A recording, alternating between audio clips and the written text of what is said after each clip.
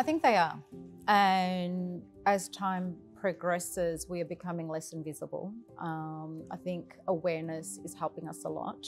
According to a study from an LA site, 70% from the Grasnet survey shows that women are becoming invisible.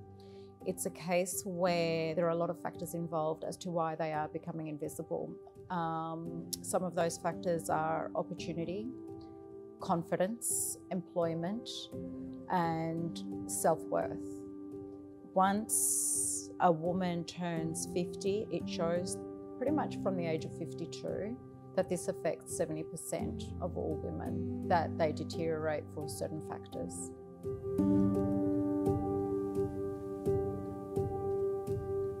Women have been brought up to play a certain role.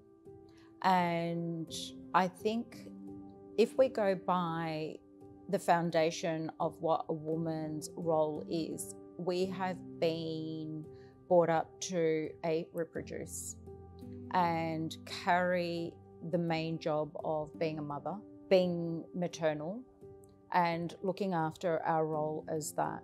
What studies have found, and as time continues, is that more women are not being mothers and are not reproducing. More women are looking after themselves and what the self-worth is. Identifying what a woman is a matter of understanding your self-worth and who you are, what you believe in, and what your goals are in life. A woman becoming invisible will become a less issue as time progresses because we are more aware of who we are. We are standing our ground with who we want to be, and we want to lead our daughters, our nieces, our friends, or the next generation into a better world as to what a woman can offer, what she can strive for, who she can be, and to have a voice. I think we have been brought up to believe that being a woman was second from male. That is no longer the case. And we see that in the corporate world, where if you take a board or if you take management or an organization, they are fighting more and more to have women involved. They are fighting more and more to have women have a voice. And I think that's going to be a win-win situation from today onwards.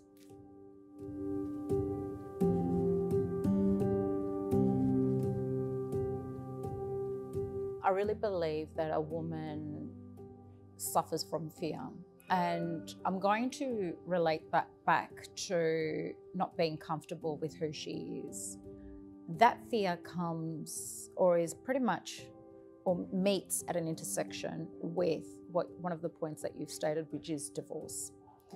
At a later age, when a female divorces, she is lost. And I think I've seen that in many cases through family, through friends, through a working environment. Being in the position that I am, I have a lot of women come up to me, and whether or not they ask for work, whether or not they need to change their working environment or their position or what have you, many women rely on the male because they don't have the time to take control in the marriage. And when I mean by control, I mean whether it's a financial aspect, whether it is a working environment aspect, and so on.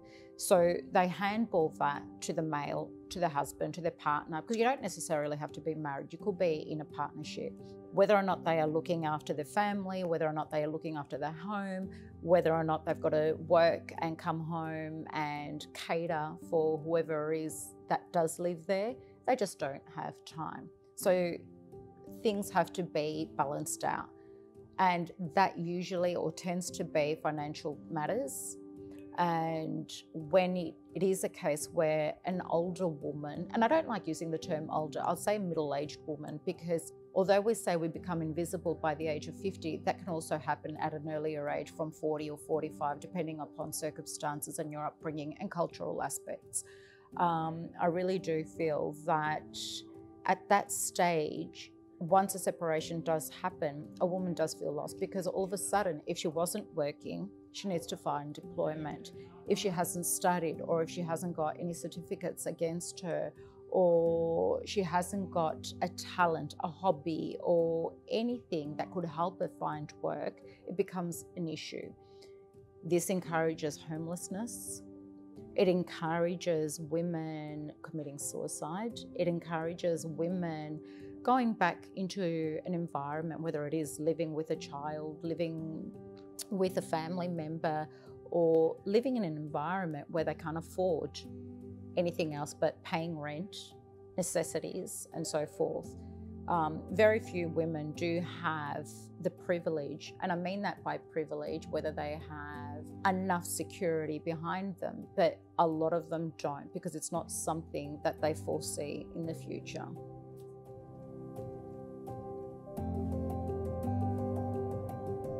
Learn who you are. Stand your ground. I think there are a lot of factors that a woman needs to be aware of. Understanding you, understanding your strengths, being visible not only in a work ethic, but being visible upon your peers. Don't stop your social interaction. Don't stop your work ethic. Don't stop because you're 50. Well, I'm going to let myself go because I don't need to put makeup on anymore. I don't need to dress well anymore. No, you do. You need to make yourself look good, feel good, and people need to see that and made aware that you are there. But more important, don't stop interacting with others. I really believe that as a female, you need to interact not only with your peers, but with the younger generation. The biggest problem that I find with the younger generation, and where the older or middle-aged generation pretty much have an issue with, is the younger generation does not give us the time of day. If we were based in a coffee shop, for example, a young waiter will look at you and call you, "Hi ma'am," "Hi madam," or just "Hi." As soon as a younger woman would walk in, his eyes will totally deter to her and say, "What can I do for you?" So I think it's a matter of being interactive, looking after your health, and being aware of your surroundings.